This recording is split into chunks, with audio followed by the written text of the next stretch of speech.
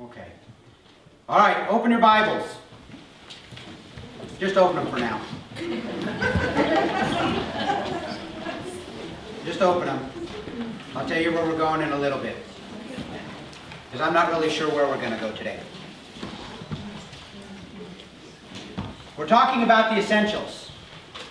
Can anybody name some of the essentials that we've covered so far? What was the first essential we covered?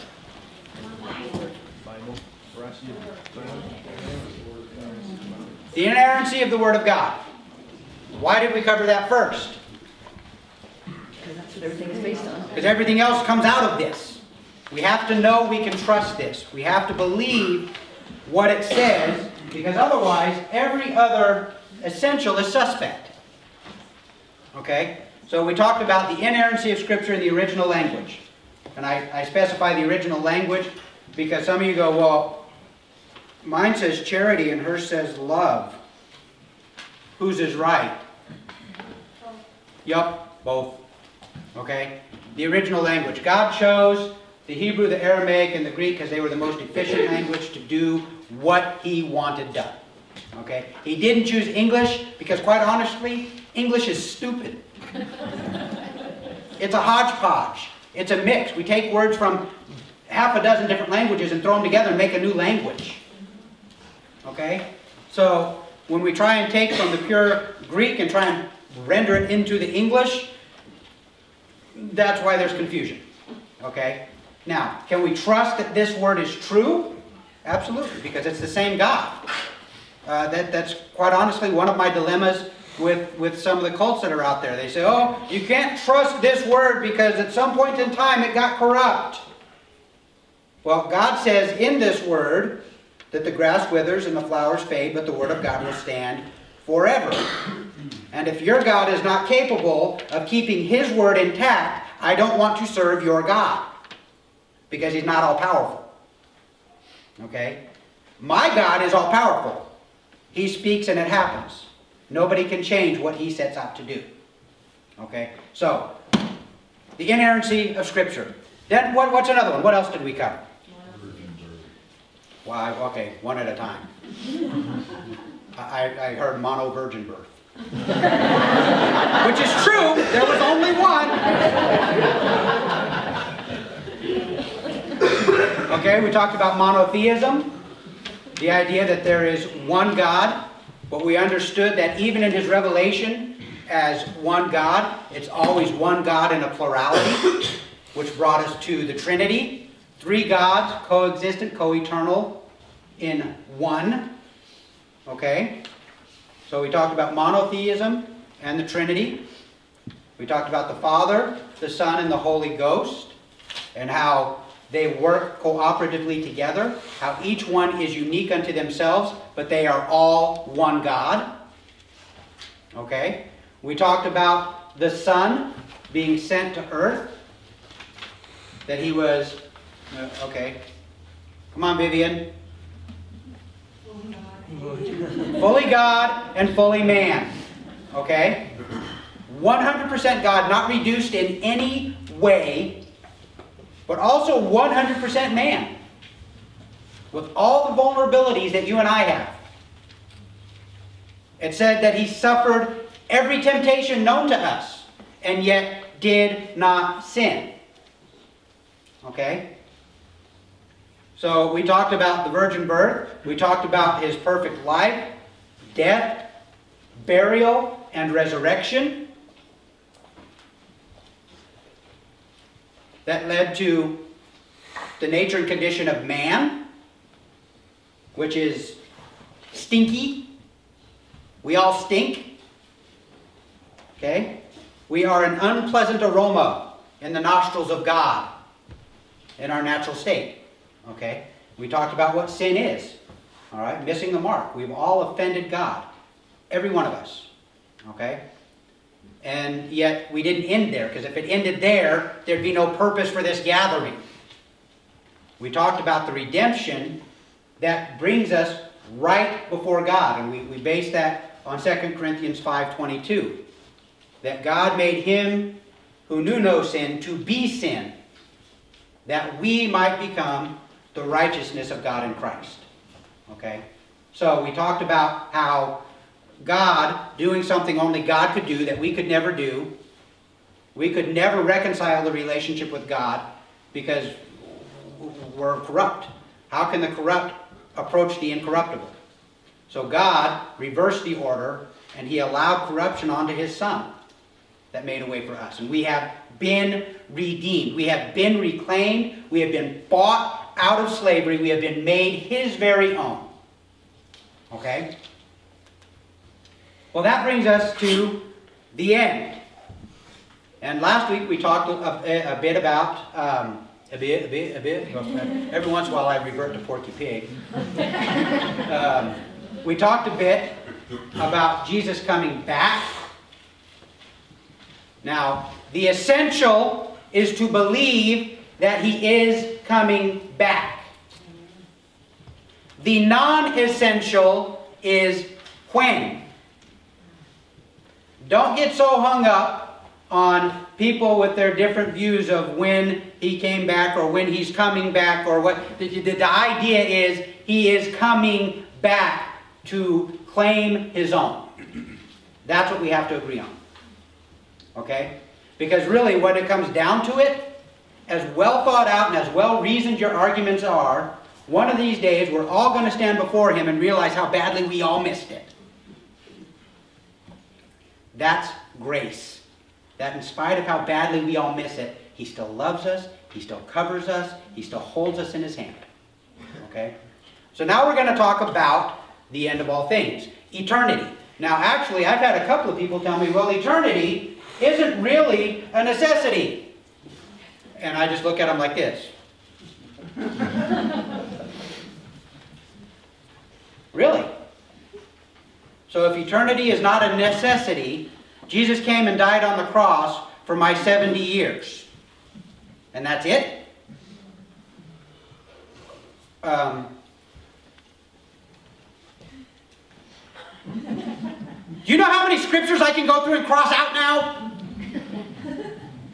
And we're going to talk a bit about that today. Why is eternity an essential? So let's look at this. Now, I came up with 3 reasons. Now, I'm sure you guys can go out, you can examine some of the great thinkers, Christian theology, some of the great men of doctrine, and they're going to come up with better reasons than I have, well more thought out. They're going to use bigger words. But here's the 3 reasons that I came up with, and we're just going to go through them one by one. 1, why is eternity an essential? 1, because it reveals to us the transcendent nature of God. Okay? You go, well, the transcendent, remember we talked about transcendent nature of God, that He is above us. He's like so far beyond us that we can't really even fathom Him. That's the transcendent nature of God. God both always was and will always be. He has no beginning, He has no end. See, time is something that we are stuck in. God is not stuck in. He exists outside of it. He created it. Okay? And He exists in all time, all the time, fully. So God is fully here with us in this moment, as He was the moment I just said, this moment. And He's still there, and He's still here. And He was there with me when I was on my face crying out to Him for salvation. And He's still fully there. And He will be fully there when I'm on my face crying for forgiveness. He fully exists in all time because time has no hold on Him. Okay? So eternity, we have to believe eternity because we serve an eternal God. Psalm 90 verse 2 says, "Before the mountains were brought forth, or ever you had formed the earth and the world, from everlasting to everlasting, you are God." From everlasting before the beginning to everlasting after the end, you are God. Now keep in mind, we have a lot of beginnings and endings in Scripture. What are those there for? What are those there in reference to? In the beginning, God created the heavens and the earth. Who is that referring to? Our beginning. Us. Okay? That's there to give us a frame of context in which to operate because we got small brains. Okay? And the small brains that we have, we don't even fully use. And sometimes we don't use at all. So God always puts in a frame of context to make us able to grasp, to be able to handle things. Because how can the finite comprehend the infinite? Okay? We use terms like as vast as the sum of the oceans. But really, it's more vast than that, because we can count the ocean. We can see. I mean, you go up in one of those satellites and you look, Google Earth. Look, there it is, and it goes up to there, and it kind of leaks up there, and comes down here, and you can see the sum of the ocean. And God is beyond that. The infinity of space. Well, space isn't infinite. We just haven't found the end of it yet. God is infinite. Okay? So, why is eternity? Because it shows us the transcendent nature of God. Isaiah 57:15 says, "For thus says the one who is high and lifted up." Just for clarification, the one who is high and lifted up is God. Okay? He's not talking about a particular king, he's referring to God. "Who inhabits eternity, whose name is holy. I dwell in the high and holy place, and also with him who is of contrite and lowly spirit, to revive the spirit of the lowly and to revive the heart of the contrite." Now, I left that last part in there because it touches me. That the eternal God, who inhabits eternity, who is forever, is close to me when I'm low. That he steps into my life, into my time, and deals with me. Okay? And that's awesome.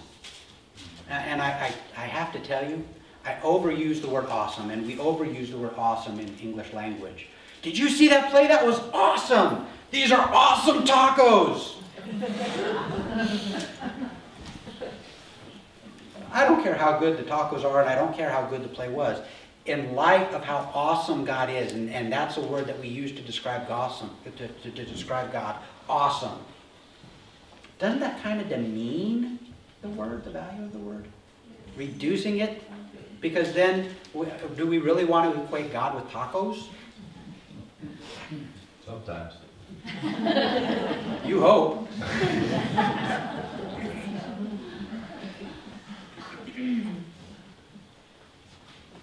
Deuteronomy 33:27 says, "The eternal God is your dwelling place, and underneath are the everlasting arms. And he thrust out the enemy before you and said, destroy." Listen, did you catch that? The eternal God is your dwelling place. Isn't that cool? The eternal God is your dwelling place. You see the contrast that is going on in these couple of passages here? We have a God that is so big. He's eternal. He's infinite. And yet he's coming down and he's interacting with us and he's engaging with us with animated dirt. You get that? You understand that's what we are. We're animated dirt. Well, we're kind of a little bit more than that because, you know, God shaped us and formed us out of the dust of the earth, but then he did something special to us. He breathed his life into us. Okay? So, he comes down and he's intimate with us.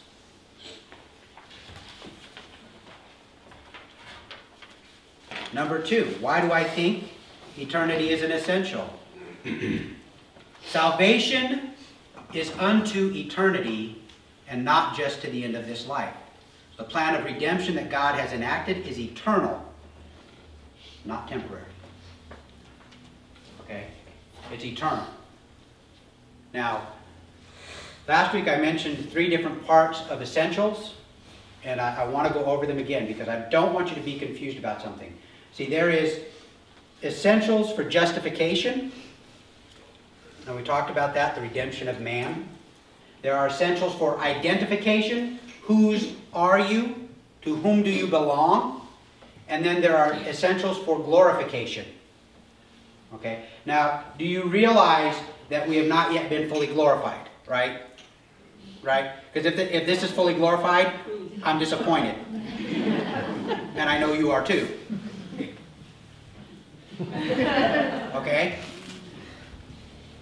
So there is an essential unto glorification that we have to believe. And this is why eternity is so important. Okay? Because when God enacted the plan of salvation, it wasn't so you'd live out a really super cool life. As a matter of fact, when we look through the book of Acts, we see a lot of the men that were saved didn't have that great a life. Go look at Paul's defense of his ministry. Whipped and scourged and beaten and stoned and shipwrecked and cast out. Who wants a life like that? Well, let me quote a scripture. I want to know him not only in the glory of his resurrection, but also in the fellowship of his suffering. Also in the fellowship of his suffering, that I might somehow attain the resurrection. Not that I have already attained it, but that I might attain it. Okay? See, God, there's a horrible doctrine that is so readily accepted and eagerly awaited in the American culture because we're all about promotion of self. Okay? We're all about self here.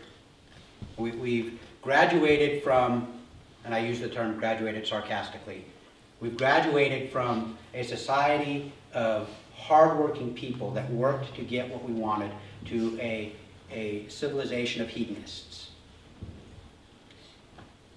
Do you know what the term hedonist means? Welfare.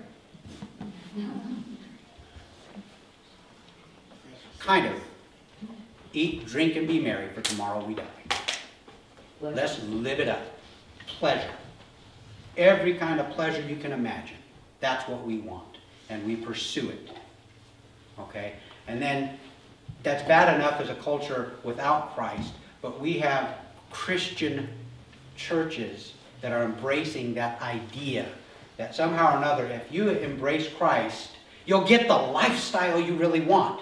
When the entire understanding of embracing Christ is to deny yourself. Deny yourself. I heard a sermon. Actually, I heard a snippet of a sermon. I got to this point in the sermon, and I couldn't listen anymore. Where a pastor was talking about because of his faith in Christ, he got a boat. Now, don't get me wrong, because I believe there are people that sometimes God gives a boat to. But his son wanted a boat. And his dad told him, you need to pray for a boat. And he heard his son praying, God, I want a raft. That I can go out and I can paddle. His dad said, don't pray for a raft. Pray for a boat. We want a 44-footer. Look, when we do our marriage class, I always start off by saying this. The world tells you it's all about you. Our culture tells you it's all about you. And I want to tell you, it is not all about you. It's all about you. And I'm going to turn this thing completely around because our culture tells you it's all about what you get. Gimme, gimme, gimme, gimme, gimme. We never really get past that 2-year-old stage. Mine! Mine! Mine! We never really move past that, do we? Because we pursue what we want. And we're frustrated because we don't have more. And then we get what we think we want. And then we're frustrated because we want the next one.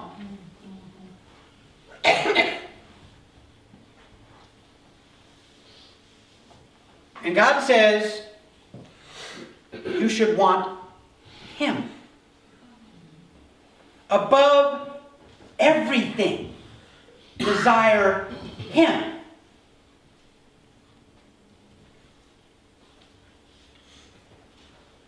I believe, I might be wrong, but I believe it was Corrie ten Boom that said, I have learned to hold things loosely, for it hurts when He opens my hand to take them back.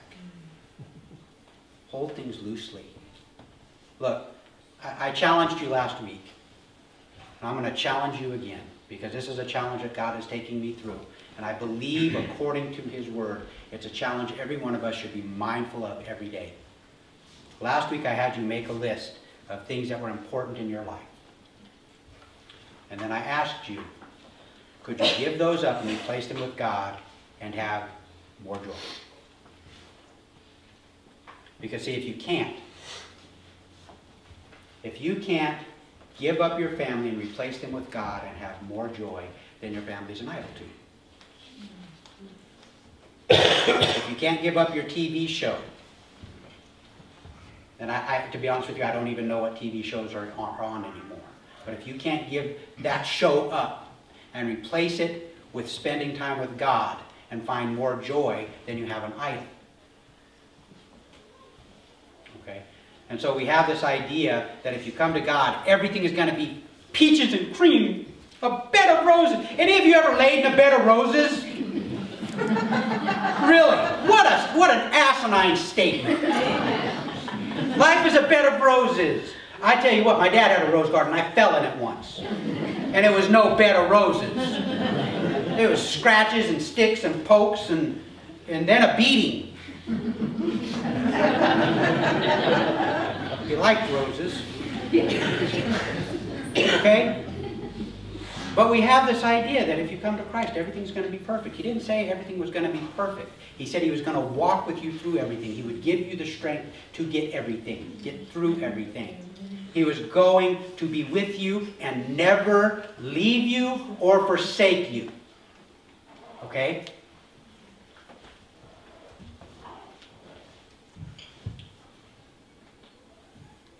When you come to the cross, you come to die. You have to have that firmly fixed in your mind. Okay?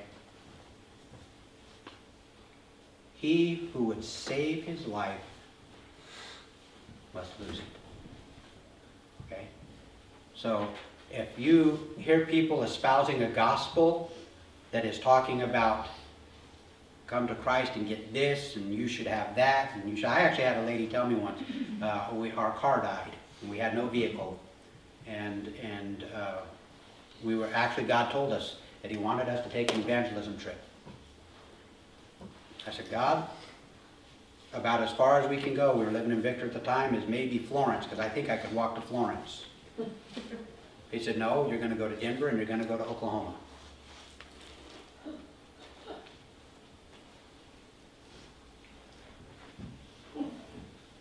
Okay. And we prayed, and we prayed, and we prayed. And it was how many days before we left? I think about a week. About a week. It was actually, I was thinking it was about 4 days before we left. We still had no vehicle. Now we were still praying, okay, God, plans were in place. We had the churches lined up. We had people that were waiting for us. And we were looking at walking. And we had kids that didn't walk. Thinking, not only do I got to walk, I got to carry kids. And we were praying, okay, God, you have called this thing into being. If this is you, you got to open the door. And we got a call from a gentleman in our church, and he said, I've got a car that I bought just for driving around while I was in town. He said, I don't need it anymore. I would like to give it to you. It's a 1977 Ford LTD Country Squire paneled station wagon. And it weighs 4,000 pounds. And he said, I just want to give it to you. It's yours. And we drove that car to Oklahoma and back. And boy, was that an experience, because that car, well, I tell you what, driving down I-25 toward Denver, and it died. And there's smoke, and there's things, and it was awesome, because it was like driving a tank, because the steel-belted radials had all broken. So, we're driving though! We are not walking! And so we pulled over to the side of the road, and we got out, and there was, you know, how many of you went to the fair? Down there, you know, did you see the carnies? Did they scare you? A caravan of carnies pulled over. Sweetie, roll up the windows and lock the doors. Lay on top of the children. No, they pulled over, and quite honestly, Scripture tells us that we should be on our guard because we oftentimes entertain angels unaware. I'm convinced that some angels have tattoos and bad teeth. Because those people got out, they came walking up, no tools in hand. No tools in hand. Came walking up, fiddled around with the engine for a little bit, said, here, that'll get you where you're going. Got in their car and drove off, shut the hood, car started up, and our tank was on its way. Okay? Got into town, and my brother made the mistake of driving my car. He had to move it, and so he needed to take it around the block. And he said, how long has it been driving like that? Well, since we've had it. I said, that's like driving a tank. I said, I wouldn't know. I've never been in a tank. That's how I know it's like a tank. And he and his wife blessed us with 4 new tires. And so we drove down to Oklahoma, and we came back. And I was working for a lady, and she told me I did not have enough faith to get a good car. I said, you know what? My request was not for a car. My request was for transportation. Yeah. Amen. God, I need to get from point A to point B. Can you make a way? And God provided this car, and I am not going to look down my nose on the car that has since been dubbed the banana boat. Okay, because it was yellow. And like I said, it weighed 4,000 pounds, and it had a propensity for dying at the bottom of a hill, not at the top. And my kids, you wonder why Christopher's so big? It's because at 6 years old, he was helping me push a 4,000 pound. Okay? Now, my point is this. A lot of people look at that car and say, that's not God's best. That's not God's best for you. It answered a desperate prayer and need in our lives at that time. And we were so very grateful that God answered our prayers. Okay? I didn't need a Cadillac. Quite honestly, I couldn't have afforded a Cadillac. God gave us what we needed when we needed. Okay? So, as far as this idea, you come to Christ, you turn your life over to Him, and life is going to be peaches and cream, which I've never had that. Is that good? No. Because it doesn't even sound good to me. Okay. I'm taking your word for it because I look at that kind of like a bed of roses. So, if you come to Christ, you come to Him to die. Okay? Understand that. God is generous, He's gracious, but quite honestly, if He stopped at the cross and never did another thing for you, you would still owe Him your lives. Amen. Okay? Amen. All right, so let's move forward. John 3, 14 through 17. Go ahead and flip over there with me. Now that your Bibles are open and they're warmed up. John chapter 3.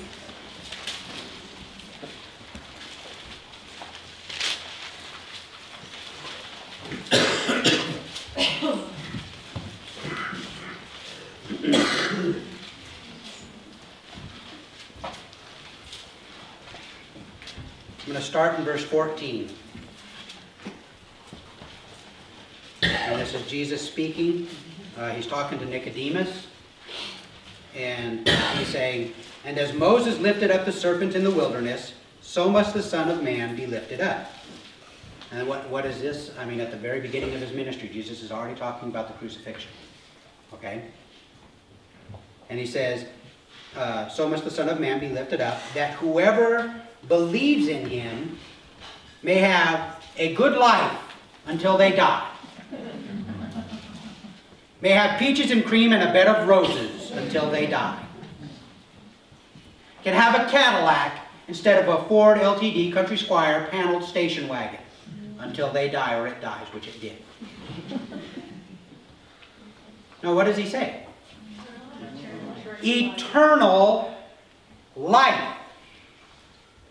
Okay? But He goes on. He says, for God so loved the world that He gave His only Son, that whoever believes in Him should not perish, but have... Well, I thought it was a Cadillac. Or a 44-foot boat. Or a bigger house than I've got now. Or a nice, fat bank account. No. He says they would not perish but have eternal life. For God did not send his Son into the world to condemn the world, but in order that the world might be saved through him. Okay, so you get the picture how long the salvation is for?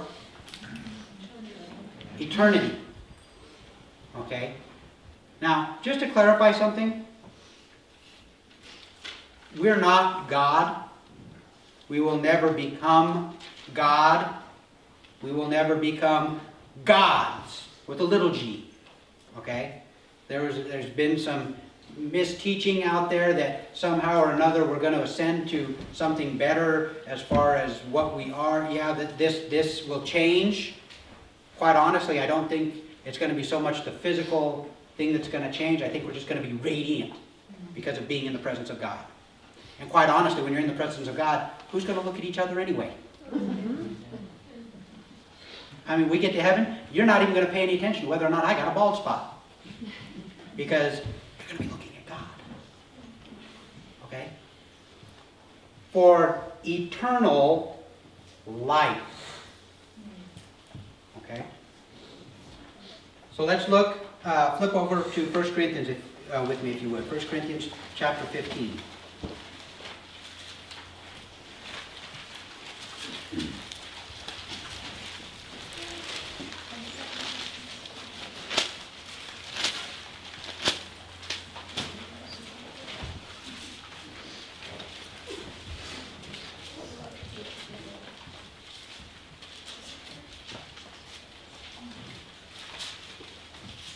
We're going to start in verse 12, 1 Corinthians 12, verse 15. I'm sorry. Let me try this again. 1 Corinthians 15, verse 12.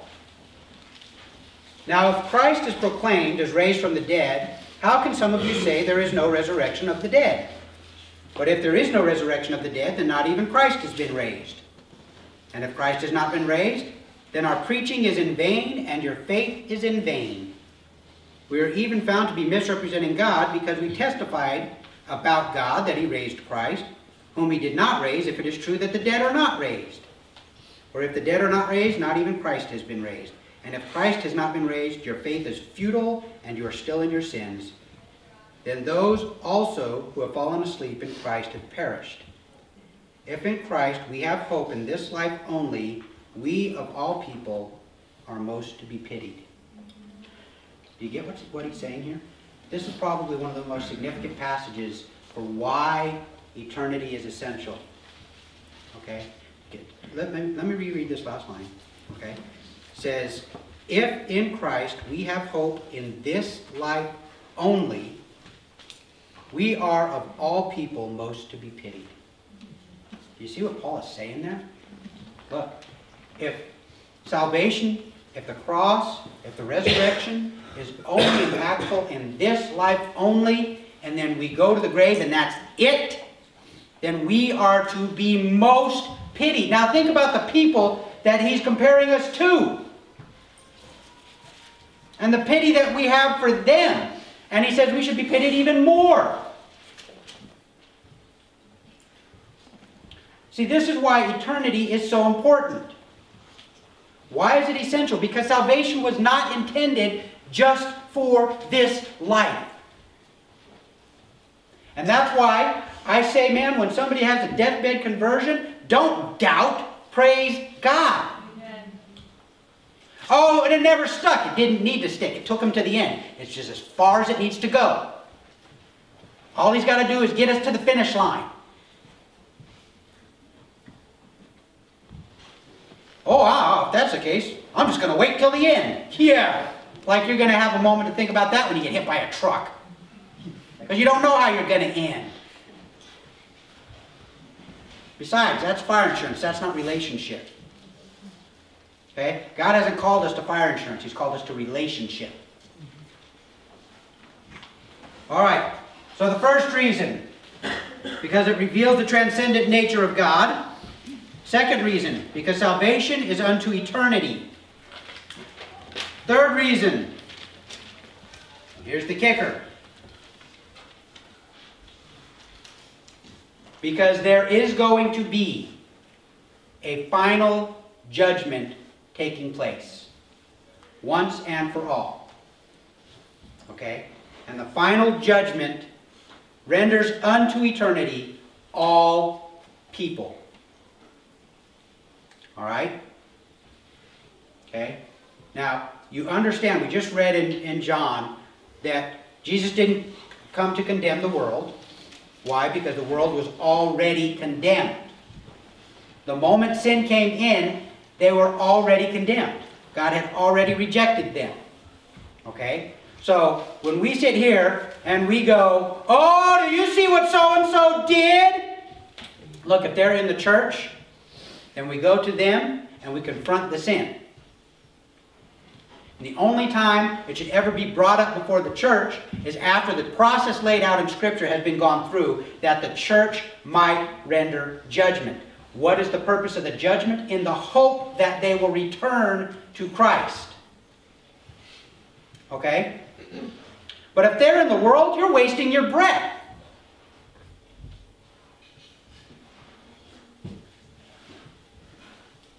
You're wasting your breath. When you go out and you condemn the people going in and out of the abortion clinics, you're wasting your breath. They are already condemned. God has done that. What can you add to God's judgment? Can you add anything to His judgment? God, I know you've already rendered yours, but let me help you out.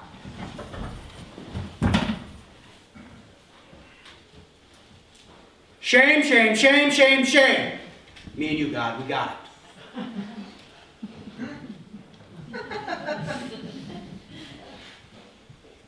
I wish my nose were longer so I could look further down it. But really, I'm sorry, I just flung your purse over there. I didn't even realize it was under there.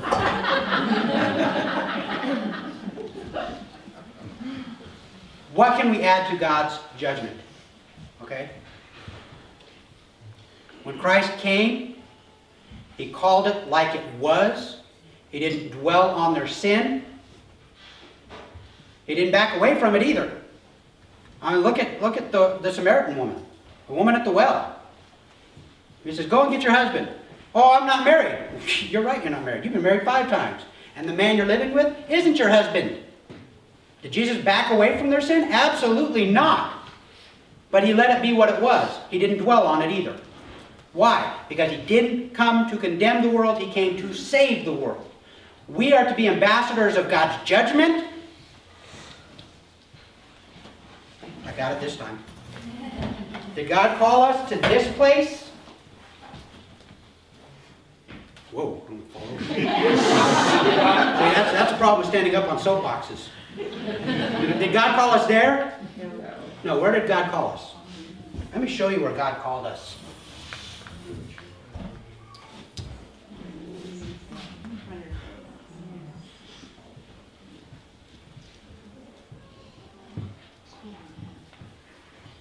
That's where we belong. Okay? God has called us to intercede. He's called us to pray. He's called us to be ambassadors of the message of reconciliation. 2 Corinthians 5. Our job is to go out and share the gospel. They know they're lost. Why do you think that one of the largest departments in any bookstore is the self-help department? You want one that's larger than that? Romance!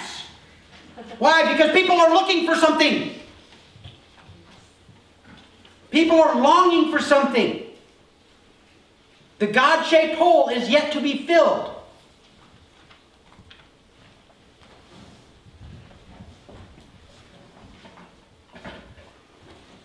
Matthew 25. Flip over, flip open with me. Matthew 25. Now, I gave you homework last week to read Matthew 24. Did you get it done? Yes. All right.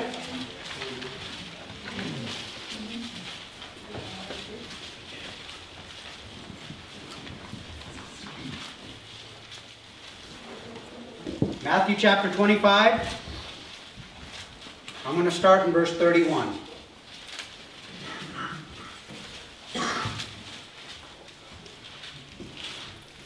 When the Son of Man comes in His glory, and all the angels with him. Then he will sit on his glorious throne.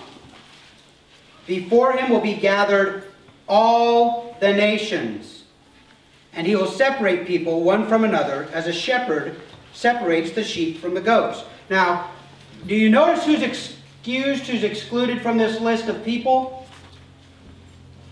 No one. Nobody is excluded. Everybody is here. And he separates them.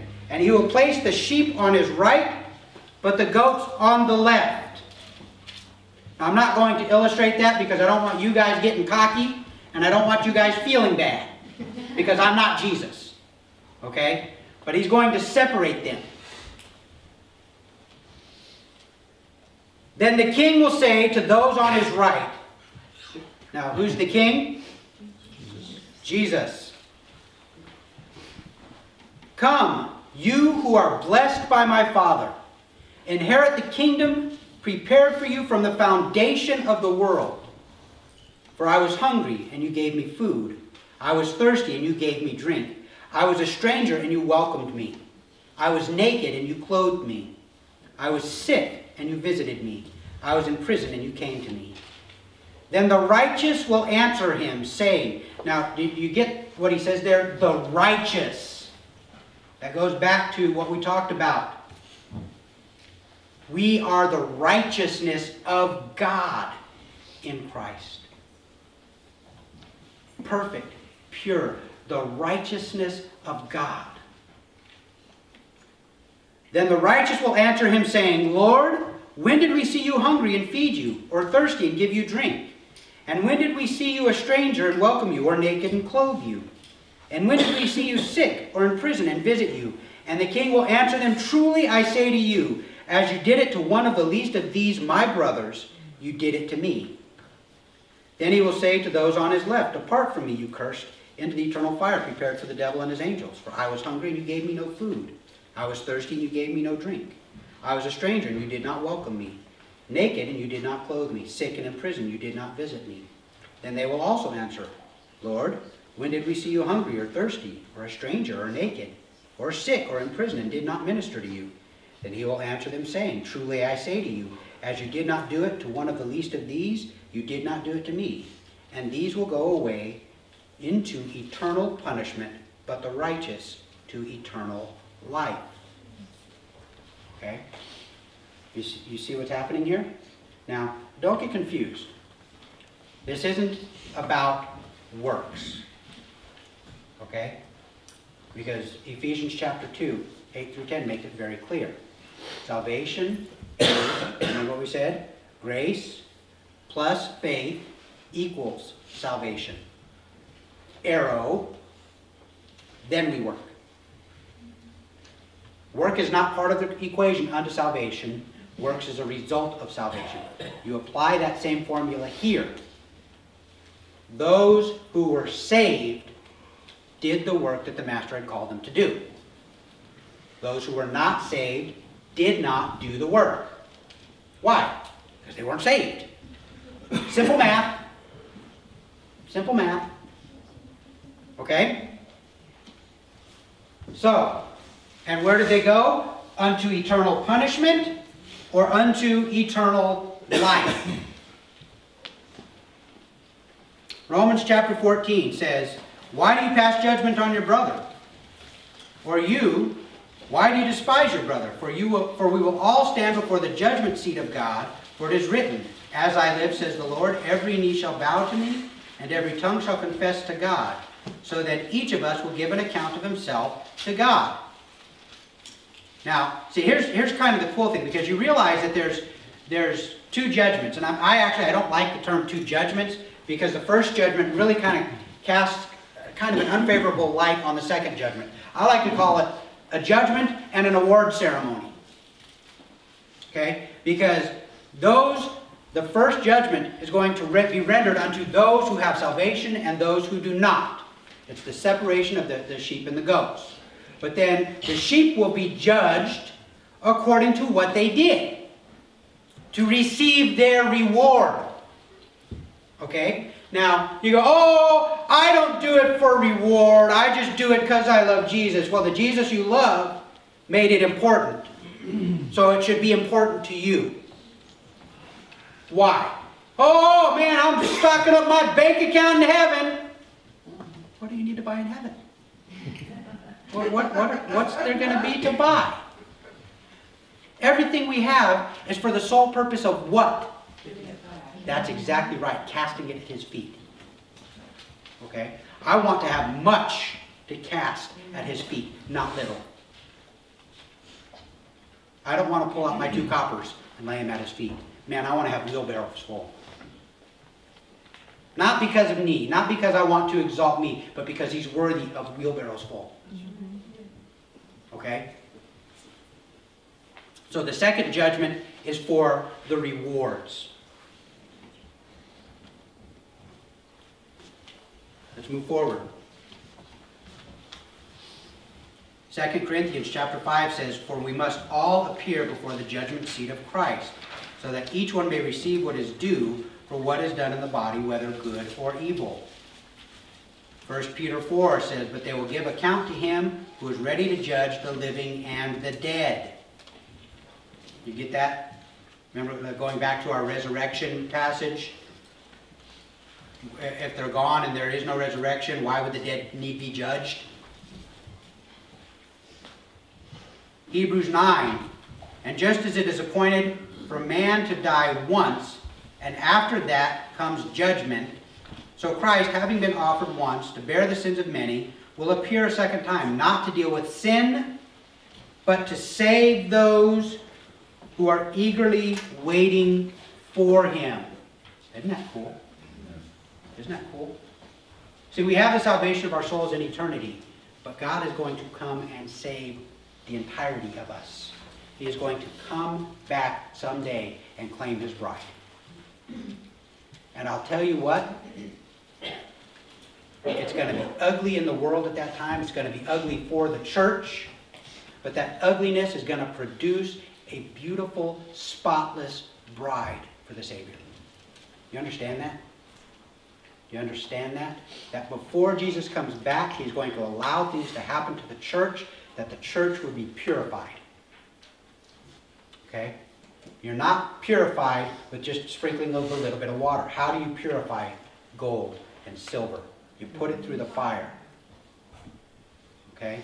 The hotter the fire, the more dross comes out, the purer the gold, and the process is done.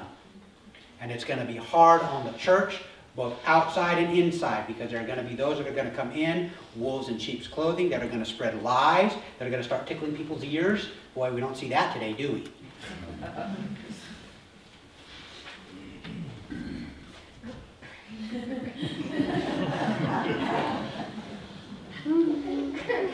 Come to my church. He's never coming back. Every week he still sits here.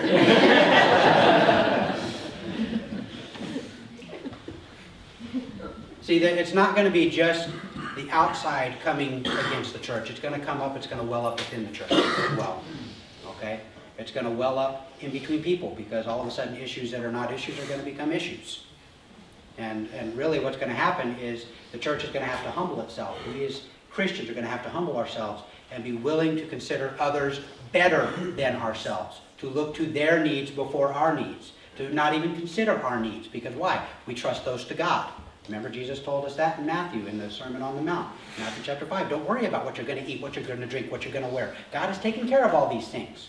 If we could really learn that idea of not worrying about our needs, or what we think are our needs, or what are really our wants, but because we want them so badly, we classify them as needs. If we could really live the life that God has called us to live, if we could really be the people that God has called us to be, what would there be to fight over? Really, I mean, if I could really be that humble, what could my wife do that would be an offense to me? Really? I mean, wow, babe, this is the third time in a row you've burned dinner. God didn't tell me that the food that he was going to give me wasn't going to be burned. He just told me he was giving me food.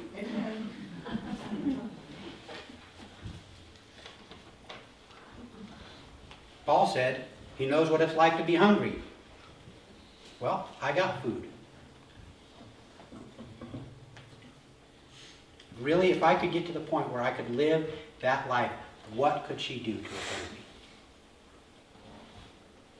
You know, in both Proverbs and Ecclesiastes, it reminds us to not be easily offended.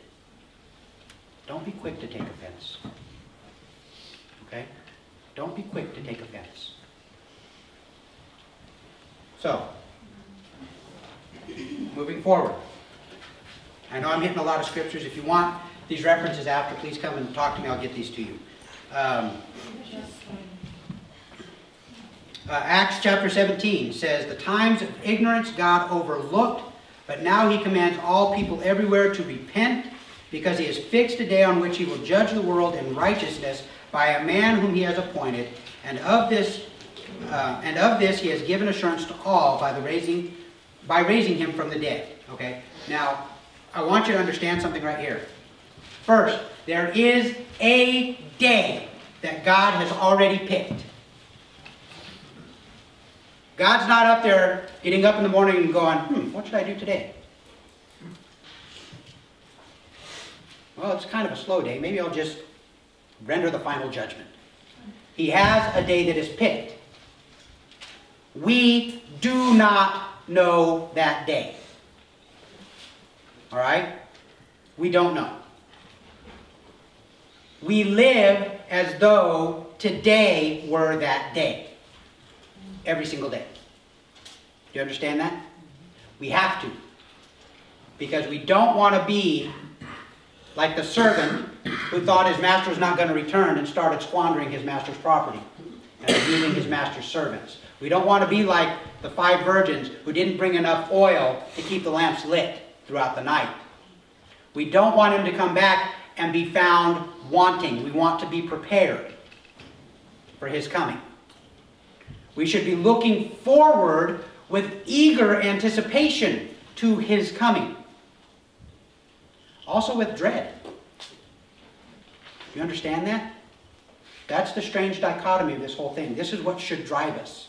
This is the dynamo that should drive us. Because while we wait and eagerly anticipate his coming, hoping that it would be even now, we dread that same thing because people we love will be cast out. See, that's the dynamo. That should be the motivation for us to be about the Master's work.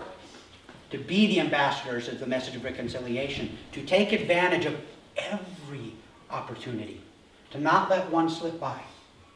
Doesn't matter.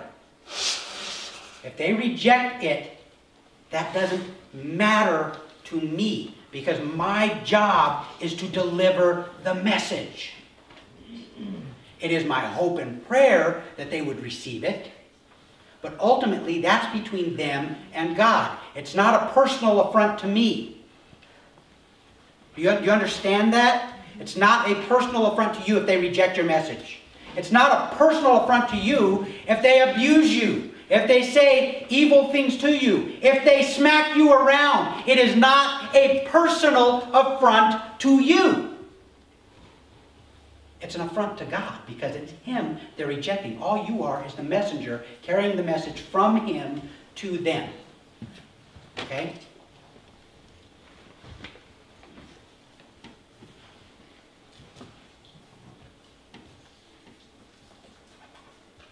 We have a story about this in the Bible that is very, very clearly illustrates this, and this has just come to my mind. I'm off track a little bit, so bear with me. David was king in Israel. Things were going well. He had subdued all the nations around them. One of the nations, the king died. I believe it was the king of Aram. I might be wrong. His son rose to power. David sent some ambassadors to greet him and say, congratulations on being made king. We're sorry for the death of your father. And this new king, his friend, said, hey, look, David's sending these guys to spy out your land.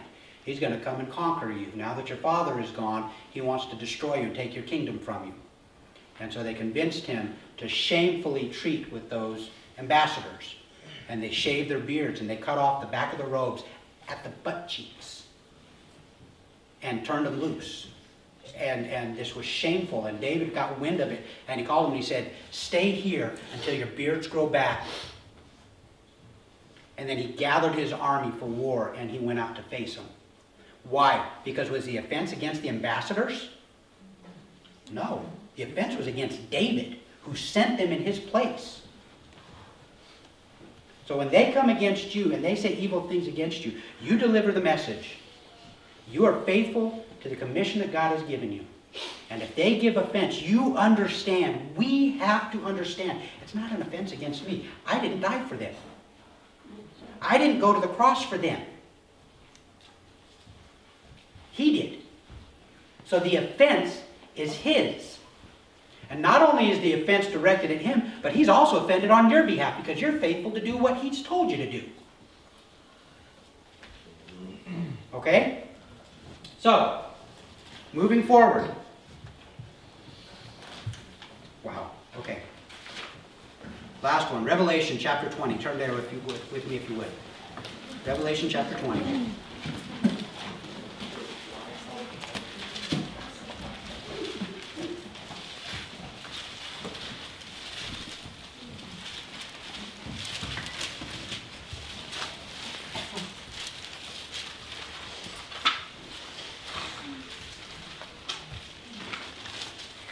All right, verse 11. Then I saw a great white throne, and him who was seated on it. From his presence, earth and sky fled away, and no place was found for them. And I saw the dead, great and small, standing before the throne, and books were opened. Then another book was opened, which is the book of life. And the dead were judged by what was written in the books according to what they had done. And the sea gave up the dead who were in it. Death and Hades gave up the dead who were in them. And they were judged, each one according to what they had done. Then death and Hades were thrown into the lake of fire. This is the second death, the lake of fire. And if anyone's name was not found written in the book of life, he was thrown into the lake of fire. Now see, a lot of people get confused here because he's going on and it says, and the dead were judged by what was written in the books according to what they had done. But see, that wasn't what determined whether or not they were cast out. The only book that mattered as to whether or not they were cast out was the book of life. So there are a lot of people that are going to stand before the great white throne and be judged. Wow, Gandhi, you did great things. Wow, you really had a heart for the poor. You were doing fantastic. You went out of way to bless them. You lived a life of poverty that you might be able to enrich the lives of others. But you know what? You're not in this book. Out you go. And do you notice the term here? He was thrown into the lake of fire. You're not politely escorted. You are being utterly and quickly ejected from the presence of God. Out. Okay? Now, I will confess to you, when I actually started doing this message, I had written up several messages, 2 messages on heaven and hell and what they were like. And the descriptions that we have from them in Scripture and you know, the eternal glory and the eternal lake of fire. And as I was going through them, I realized that a lot of what I was putting into them was not essential. It's important, yes, but it's not essential. What's essential is we understand that there will be a final judgment unto eternity between the righteous and the unrighteous. And the only way we are righteous is because of the righteousness he gives us, his righteousness through the blood of Jesus Christ. That's it. Okay? That's it. That's the only determining factor for salvation unto eternity with God. That's it. Do you have the blood of Jesus? Okay? That's it. Then there will be another judgment whereby you will determine the works that you've done. They're going to be held to the fire. All right? Some of us are going to have our works held to the fire, and it's going to be like rice pig. Gone. And we'll have nothing to take into eternity with us to lay at the feet of Jesus. Others, we're going to have stuff put in the fire and it's going to come out as pure gold. And we'll be able to lay that at the feet of Jesus. That's not what determines whether or not we're in heaven. That's what determines what we have to lay at his feet. Okay? So we have to understand eternity is important. It's essential for us to understand that there is an eternity, and it's either unto eternal life or unto eternal punishment. Okay? Got it? The end. The end. Because that's it, in a nutshell, the essentials of our faith. Now, there are a lot of things that are important. Lots and lots of things that are important. But these are the things we have to agree on to fellowship and worship together. Okay? All right. Father, we bless you today. We thank you, Father, for your grace and mercy that is so abundant and rich. Father, that you pour them out to your people. Father, that you've rescued us. You've rescued us, Father, from the profane, from the ordinary, from the pit, from the muck and the mire. You have rescued us and you have made us holy. Father, you have given to us your righteousness because Jesus took our sins. We thank you, God, that you have enacted such a bold plan to save us, that you have claimed us as your very own, and that whom you have taken in your hand, none can shake loose. Nothing can separate us from your love. Nothing. Father, we lift this to you. I ask, Father, that you would settle in our hearts and our spirits what you have done, the magnitude of what you have done. We thank you, Father. Help us to be a people of praise and worship and thanksgiving. And we bless you for this, Father, in Jesus' name.